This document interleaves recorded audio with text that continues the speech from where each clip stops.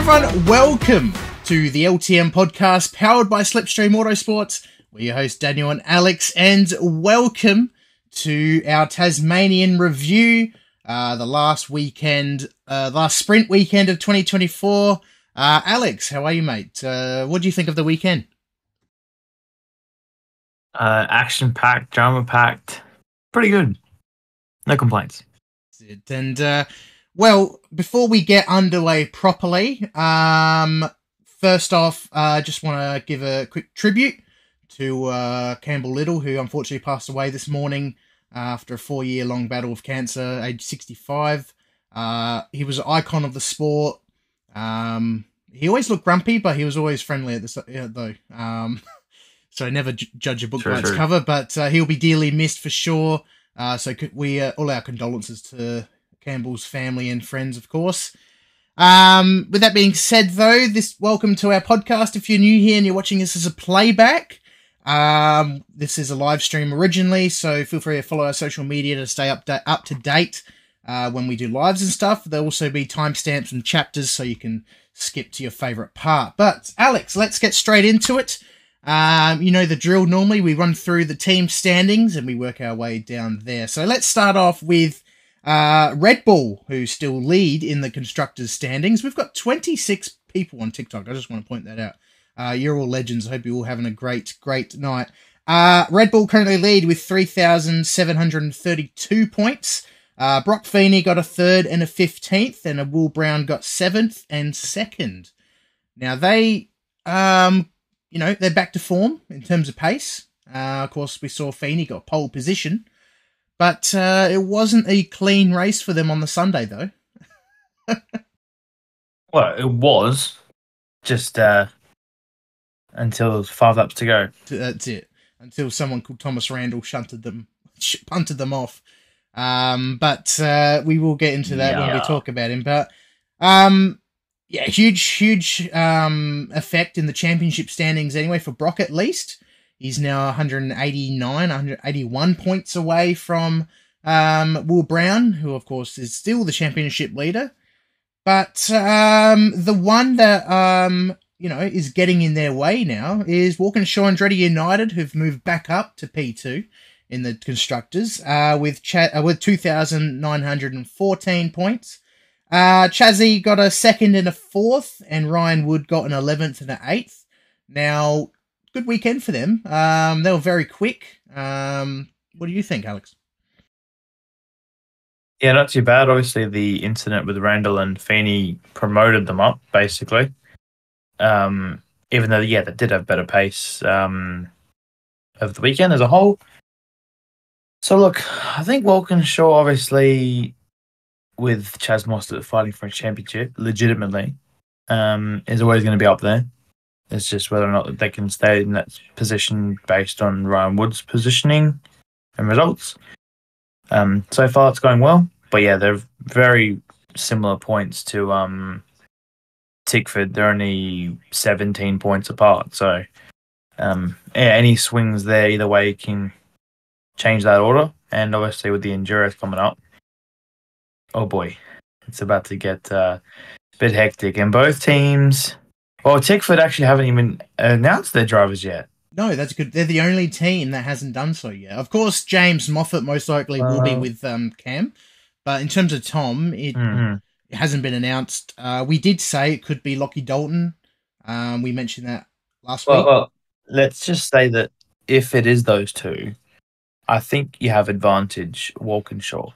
Because I think they have the best co-drivers probably available, barring the ones that AAA have. I think they've stacked up on co-drivers with Coulthard and Holdsworth. Well, absolutely. So I think Walkinshaw will hold on to P2 for the rest of the year, pending obviously those results. But there's tracks that Tickford are very dominant at. Gold Coast, Adelaide come to mind. And even Sandown, despite some issues that they've had over the couple of years, we should be in for a pretty good battle for P2 in the constructors. Well, first off, shout out to Jared Crabb. Apparently, my mic wasn't picking up any audio for me on YouTube, so I fixed that now. So hopefully, you can hear me. But Right. yeah, Walkinshaw. Ryan Wood, of course. First off, he has now got an extension till the end of 27. Well deserved. Beautiful. He's really proven himself this year. And like you said, they've had a good weekend. I was actually surprised how well the Mustang was going to go this weekend. I was worried that, it's a Camaro track, it's a GM track, and Friday proved that as well. But then Saturday happened and Stanaway was P1 in practice, and then all of a sudden it was Mustang territory, which is good to see. It was quite balanced actually this weekend in a way, but yeah, like you said with the Enduros though, of course Lee Holdsworth and Chaz have won Bathurst together. So obviously they're a fantastic pairing. Fabian Coulthard is a great steerer as well, and with Ryan Wood, two fantastic Kiwis. So I am very excited to see how they go for sure.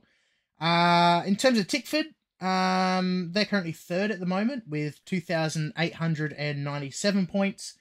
Cam Waters got a fourth and a win, and Thomas Randall a 12th and an 18th. What could have been for Thomas Randall? Of course, he got pole position on the Sunday.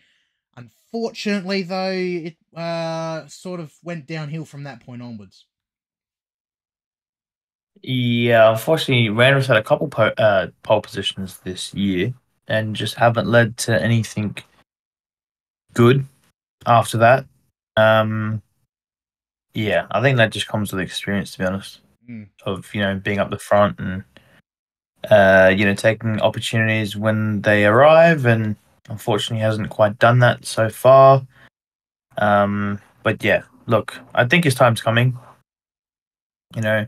Even this stems all the way back from a couple of years ago as well, like when he stalled at Tail and Bend and got clattered from Heimgardner. Yeah. Every time he's been on pole, it's ended in disaster. So maybe he should qualify second. I reckon that's a better option. Yeah, there you go. Because, like you said, he lost it from the very beginning. And then it just went downhill from there. He got in a few tangles with Will Brown. Gee, that race was exciting, by the way. This whole weekend as a whole has actually been rather exciting. Tasmania always produces good entertainment. That's it. Yeah, it might have been really cold, but I think it's going to be moved to a warmer time zone next year. I just want to give a few shout outs to here because we have neglected the chat a little bit. First off, Bryce, great weekend of racing indeed. Caleb, how do you going, mate? Better than New Zealand's Wi-Fi, yeah, of course. And Supermax Supercars is cooking. I love it. Yeah, I love it too. It's great to see. But should we have a quick chat over the Mark Dutton, Thomas Randall drama? Because we did cover that on the YouTube. No, you can't come past my line. No? Oh, sorry. Okay. No, we can't chat. You've crossed my invisible line. Hang on. Yeah, we can talk about it. Yeah, of course we've covered it on YouTube already. You can check that out if you want. But it's currently being investigated by Tickford, or Tickford have requested an investigation for it. So a little bit of context. In that race, Will Brown it was started off with Will Brown and Thomas Randall going, they're bumping constantly, racing hard. It was fantastic to see. It was a lot of fun. But unfortunately, Will went down the inside of the final corner. There was a little switchback and pushed him wide there. Tit for tat, really. There was racing incident, is what it is. But then a few laps later, Thomas Randall went into the back of Brock Feeney and spun him around, got him a 15-second penalty.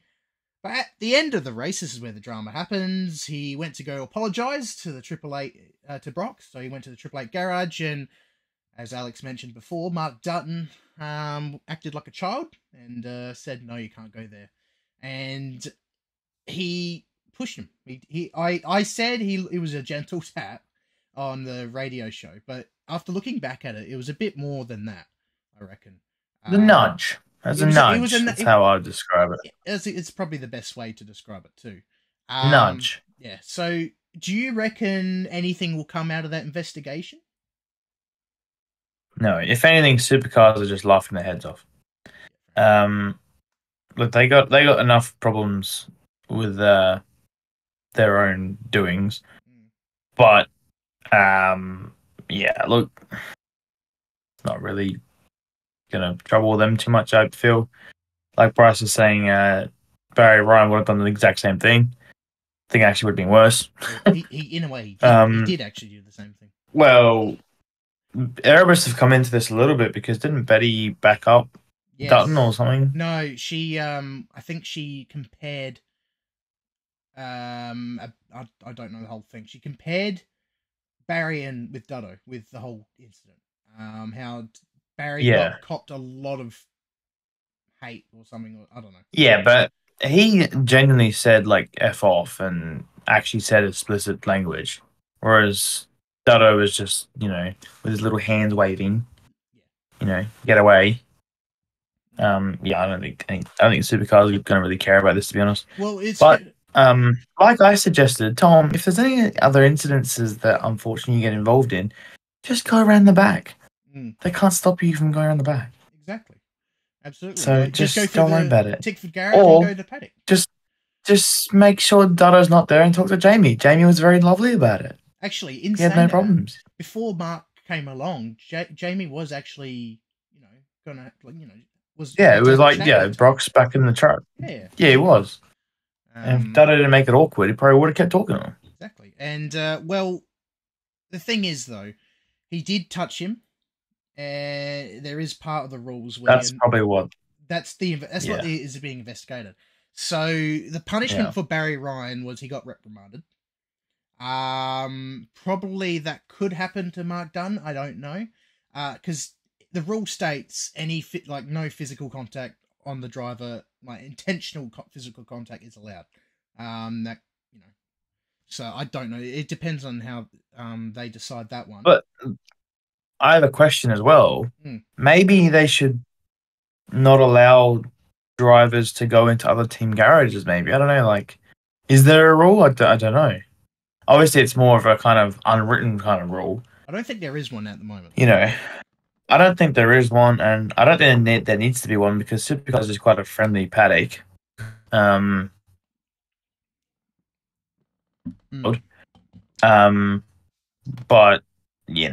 I suppose each team would have their kind of own rules and Bryce here who can come in or not. Bryce says, if you look at it from the Dutto perspective, who knows what they had on the computer screens? That's a good point. There's a lot of data maybe there. But his excuse as well was he didn't know what Tom was going to do because obviously he had the helmet on. Emotions were high, which in my opinion was just a lame excuse. But he looked like no threat whatsoever talking to Jamie before Dutto arrived. So I don't know. But it'll be interesting. It's not like he did a Michael Schumacher. It's not like he did a Michael Schumacher and pushed people out of the way to get to the garage. Like, and that's with the helmet off. He literally just went there by himself. Yeah, exactly. What a moment that was. Yeah, true. Bryce has just said it's interesting. Does that mean any driver can walk anywhere at any time? That's the point I'm trying to make up. Like, is there any rule? Like, yes, you do see other drivers going there to apologize and whatnot and have a discussion. So I'm assuming there isn't any rules, and it's kind of if you're welcomed here or not. But like I said, I'm pretty sure this would happen. These things don't happen every day, so they won't really care.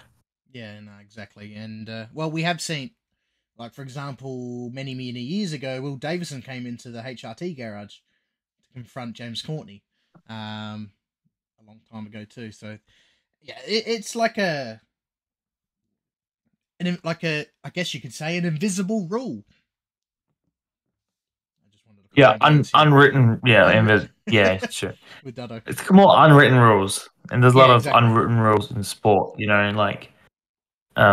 Just more kind of like more. Yeah, exactly.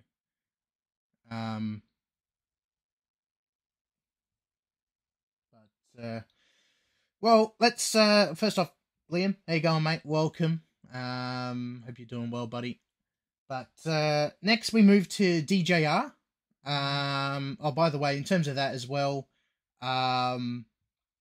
Tickford wise, that could have been handled a bit differently, by the way, too. Like, Mark had every right to not let Tom in the garage, but, pushing him out or nudging him out the way isn't the way to go, in my opinion. But Yeah. it is what it is. But we'll find out what happens. We'll cover it when we find out more. Liam, this is about supercars. So the Tasmanian SuperSprint.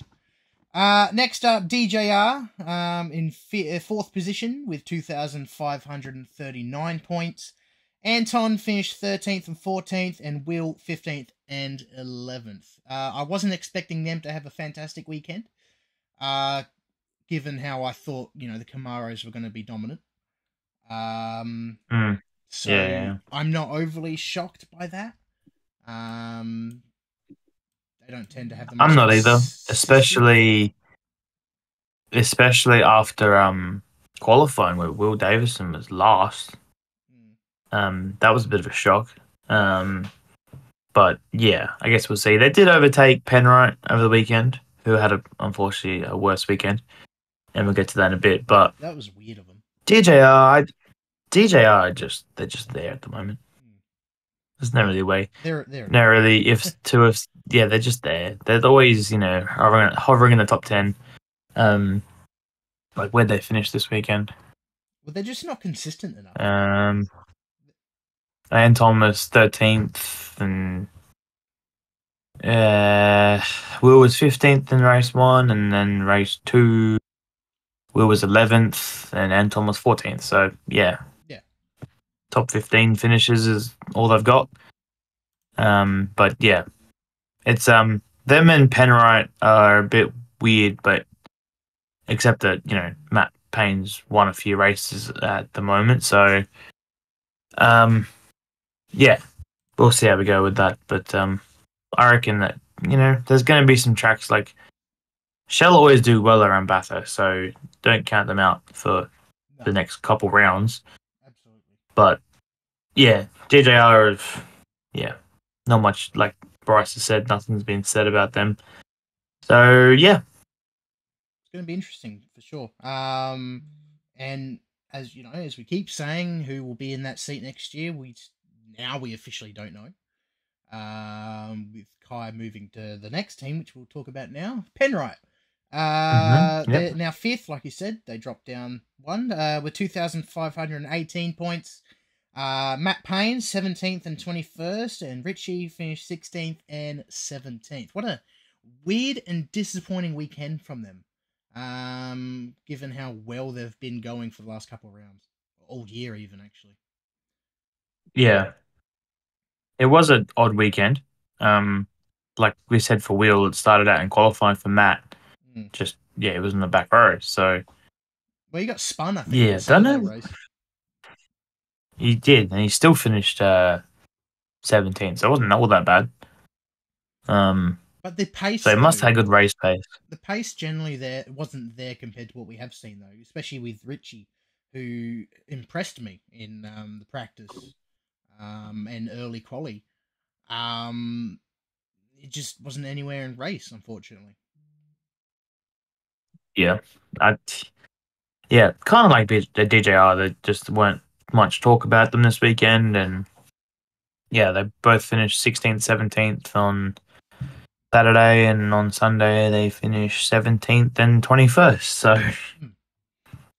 not much to say, unfortunately, about either of these two teams. It was a bit of an odd weekend for both of them. So, an odd one, but I'm sure they'll bounce back for Sandown.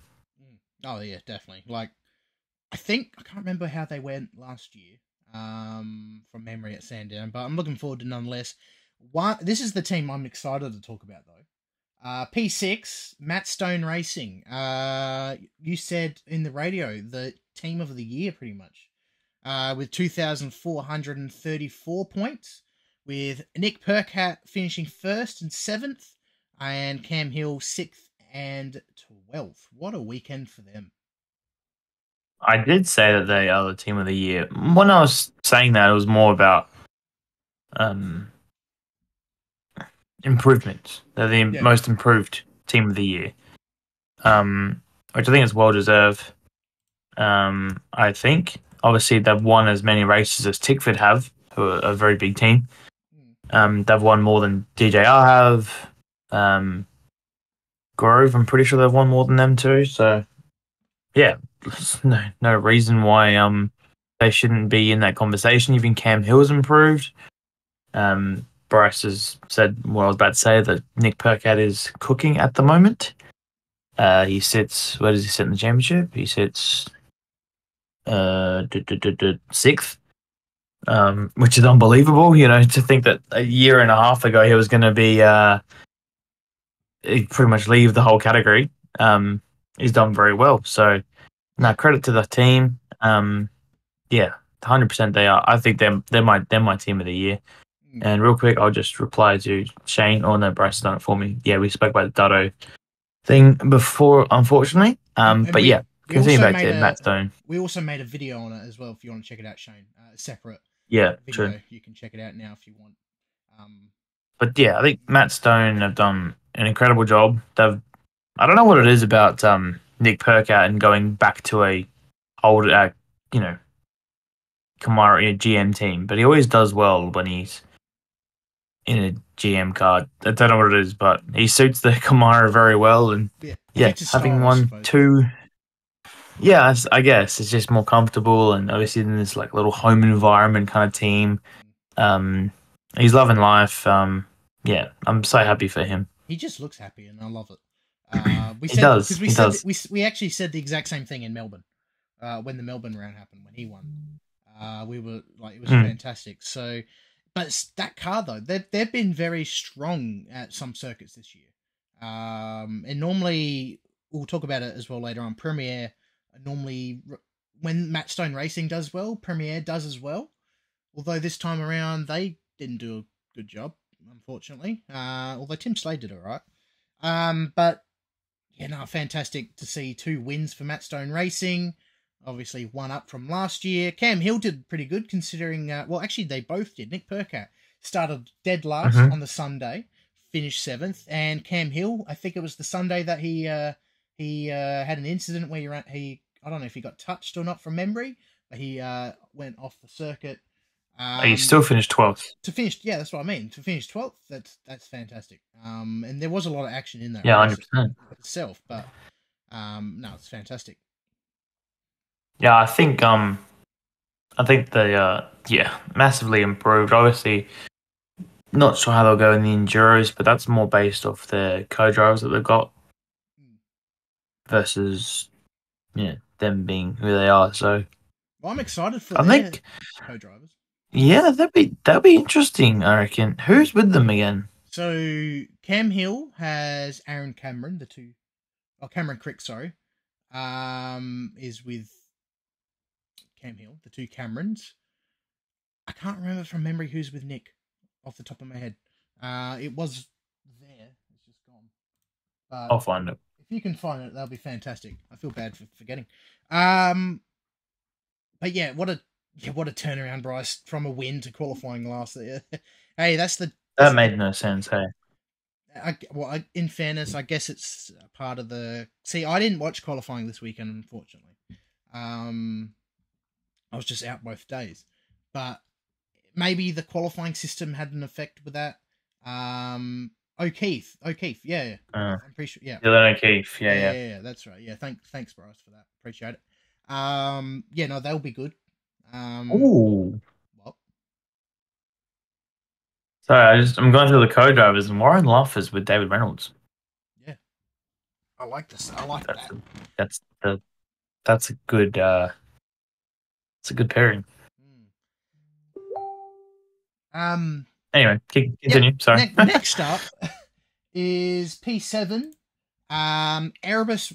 They've moved up one spot. They've swapped with Team 18, as we mentioned with Dave Reynolds on that. They've got 2,200 points. Brody Kostecki, a 5th and a 23rd. This is funny, all right? A 5th and a 23rd. And Jack LeBrock, 23rd and a 5th. They've literally swapped each day. It was fantastic. But great. They actually had some pace. This weekend. Especially Brody. Finally. It's been weird to see Brody not up there. So it's good to see him there. But although Sunday though, Oh boy. I wonder if he's finished serving his penalties or not. What a weekend for him, man. Gee whiz. Some say he had to drive back to Victoria. Exactly. So little context. It all went to crap when he spun David Reynolds out. Pit lane penalty for that. Then he went into the pits. Got a 15-second penalty for crashing into Mark Winterbottom due to an unsafe release. And then he took out both Team 18 cars within a minute. Yeah. Exactly. And then a 15-second penalty for and then another pit lane for speeding. So, wow. But yeah, lucky the pit lane's not long. Exactly. But neither is the track though, too. Yeah. Sure. To knock out both of the Team 18 cars within 1 or 2 laps was just wow. That's just unfortunate for them. But I'm sorry, but can I just say something? It really bothers me when teams get an unsafe release in the pit lane as someone is about to come into the box. Like, it's just the easiest thing in my mind to do, a part of a pit crew. No. You gotta wait for a gap. How hard is that? But then you let him out into the car that's about to come in front of you, right behind you. I don't blame Brody for the incident in pit lane. I blame the person who's the car controller. Well, yeah, you can't blame the driver. The driver can't see anything past his No, exactly.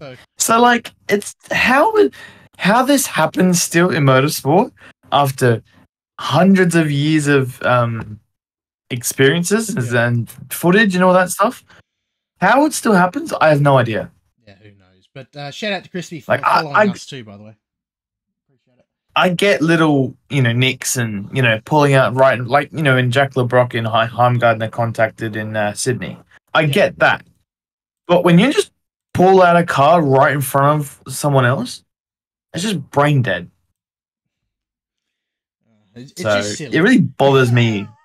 It bothers me. And you take out, literally. Just blame Barry Bryce is right. Just blame. It just bothers me, man. Like, here's my rant. I always have one rant each weekend.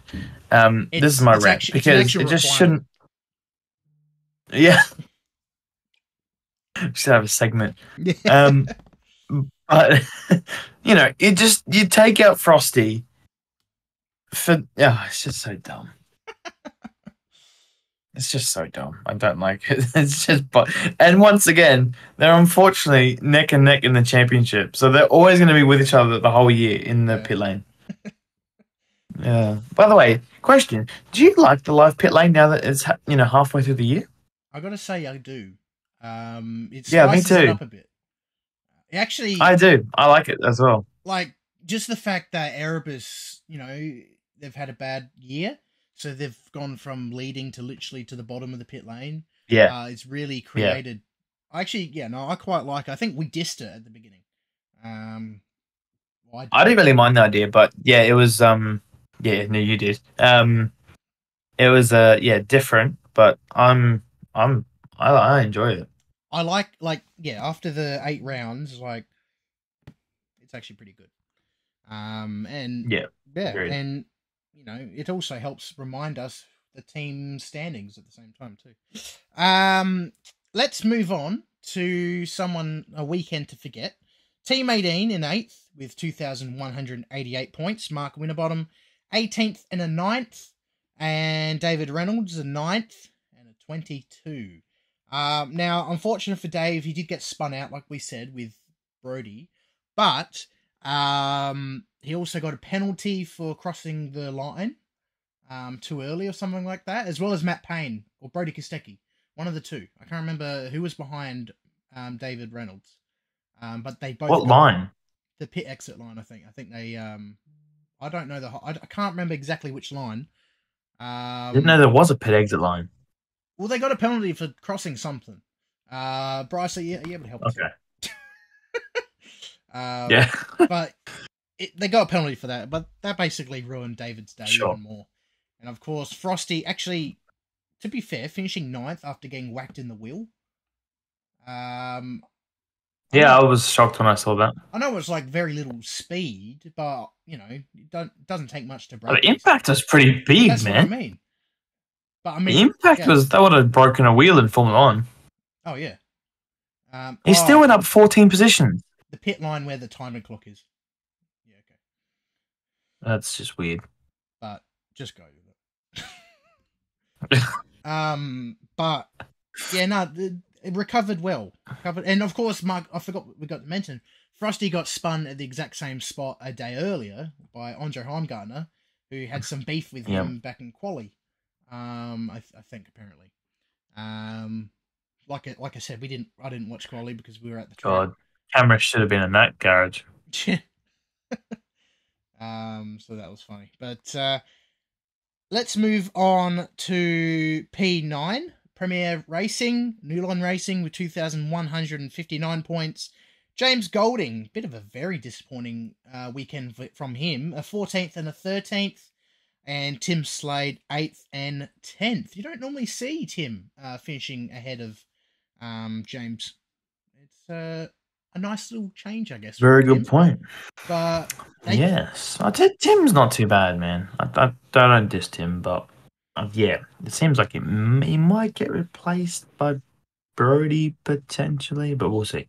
It is going to be interesting. But where were they this weekend? Honestly, like even on TV, they just weren't anywhere. It was like how we described DJR and Penrite. They were just there. Yeah, that's a very good good point. I guess the only reason Penrite were on camera is because they got spun. But Premier stayed out of trouble and just didn't have pace, unfortunately. Now we move on. This is finally the first time this has happened. P10 and P11 we're going to merge in because they're both the BGR squads. Normally the Blanchard Racing is split the two, but now they're together. Also doesn't. Oh, that's sad. It also doesn't make a difference with the pit order now. Yeah, true. So there you go. But start off with Andre Heimgartner and Bryce Forward squad. They've got 2,140 points. Andre with a 22 and a 6th, and Bryce a 10 and a 3rd. The Stephen Bradbury moment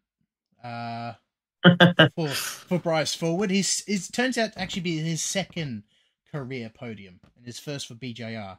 I learned because I think on the radio I thought it was his first one altogether, but no, he's actually got 2 now. But I was not expecting that to happen. That's for sure. No, I don't think many people were, but here we are. Yeah, but even then, it's good though. He was sitting in a really good position before that happened too. Yeah, he was 5th. Yeah, so he had a really good weekend in terms of pace. Andre, of course, got 22nd because he got a penalty for spinning. I think Andre Marco around.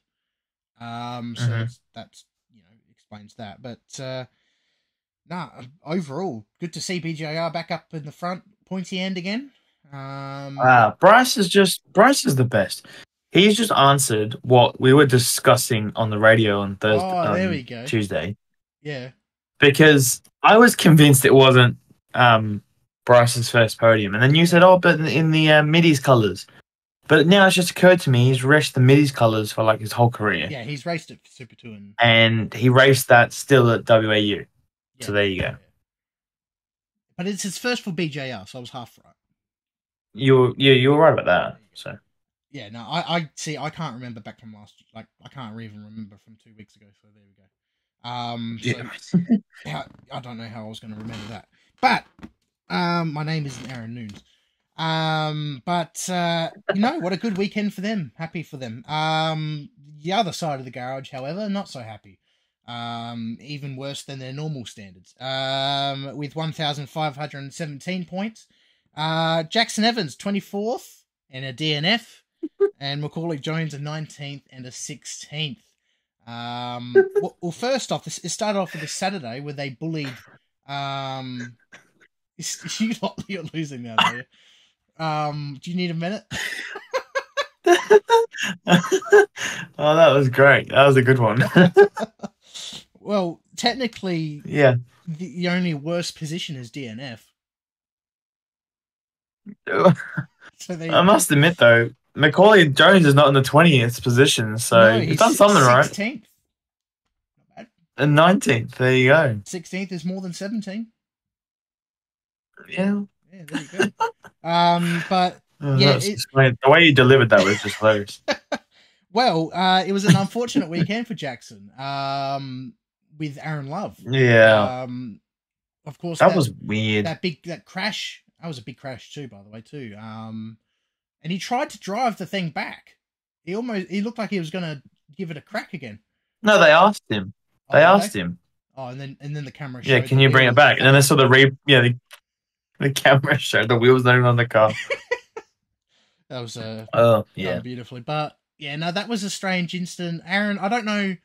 I think it was Aaron's fault for not giving him enough room, but it's such an awkward part of the track because it's curvy anyway, heading into turn one. It's a bit tricky. it reminds me of Lightning McQueen, where it says you got to go right to go left. Exactly. Because you do. You have to turn right to go left.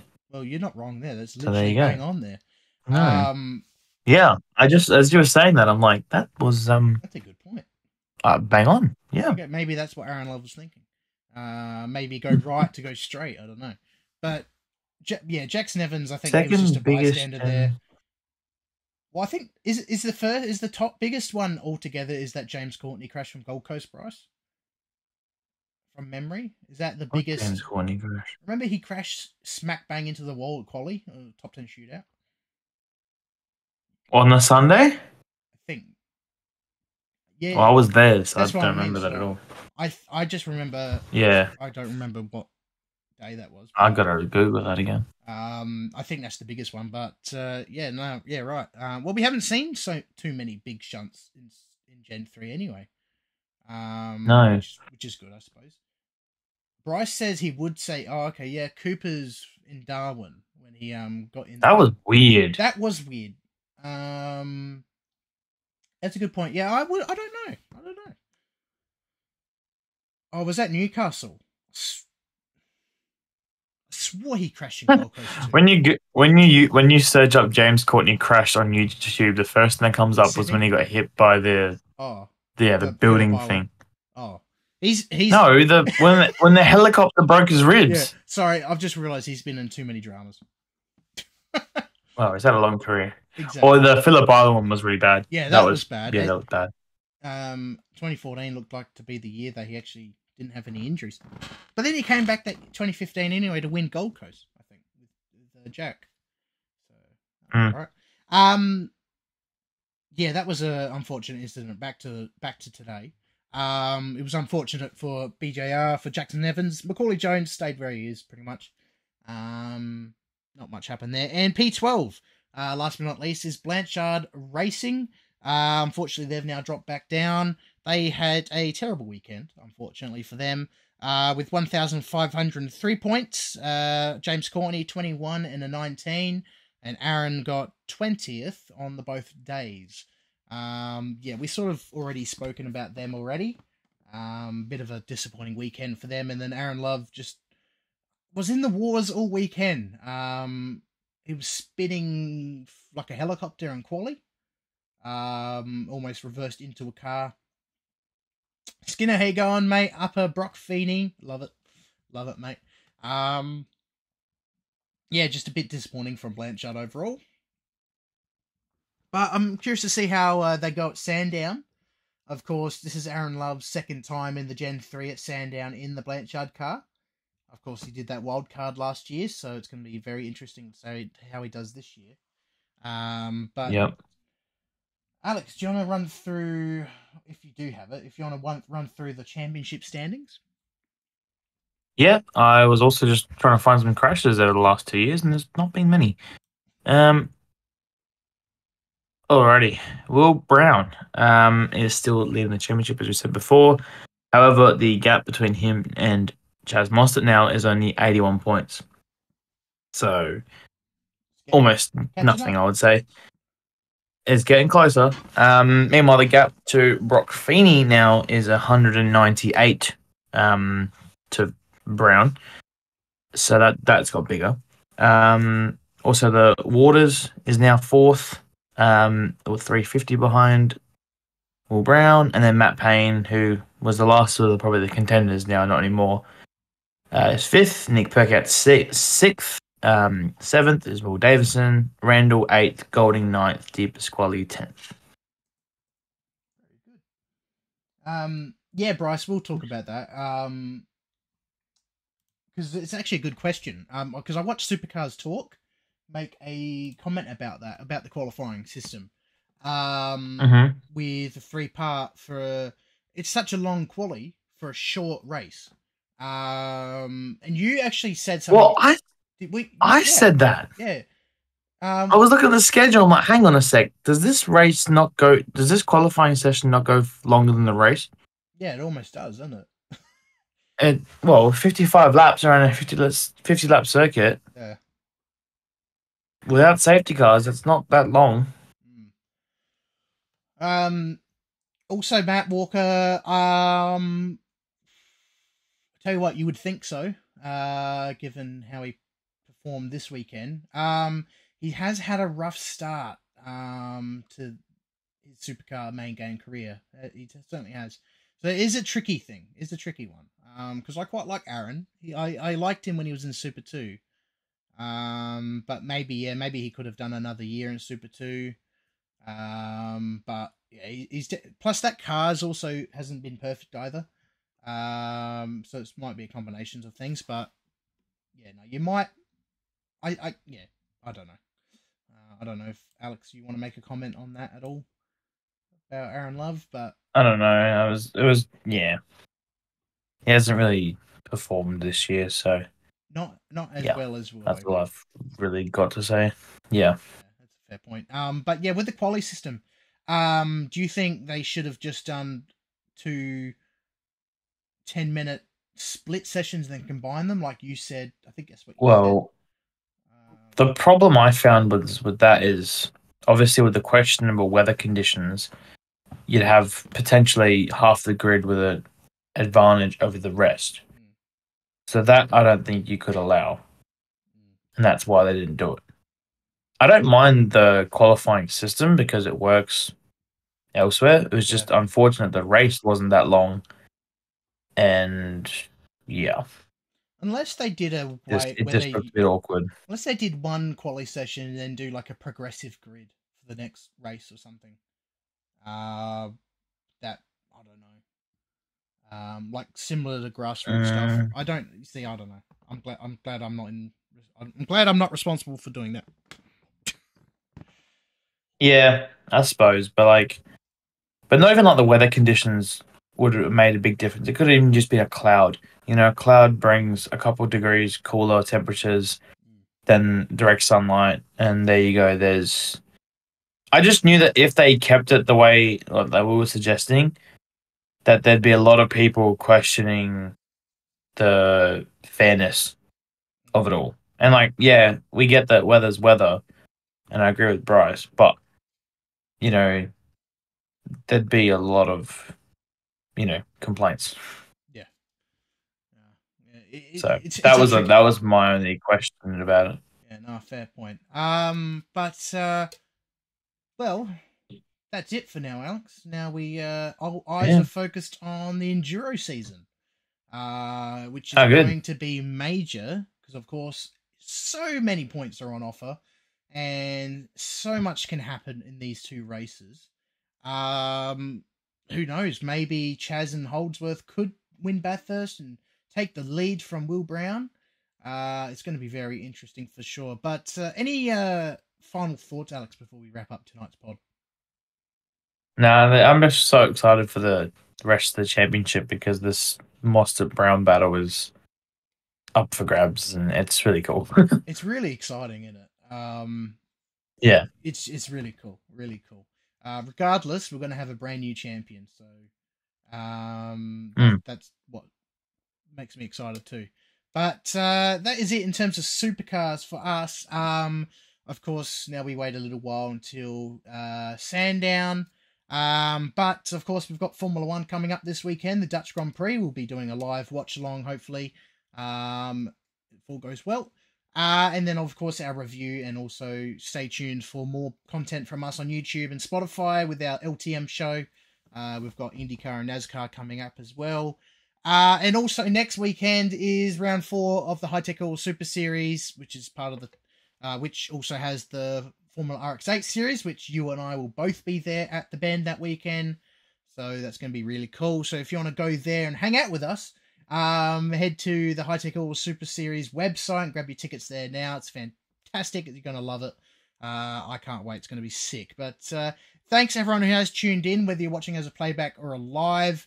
YouTube, I might have to re-upload this due to the audio missing at the start, but it is on TikTok, so I will have to do some editing trickery, but that's okay. Yep. But that's all right. All part of the fun. But yeah, you can follow us on our socials. They're on the screen, as you can see there, or it's in the description as well. And Alex, thanks again for joining me for another chit chat of motorsport. And shout out to all the legends over on the streams. But yeah, that's all from us, everyone, and we'll see you next time. Good night. Bye.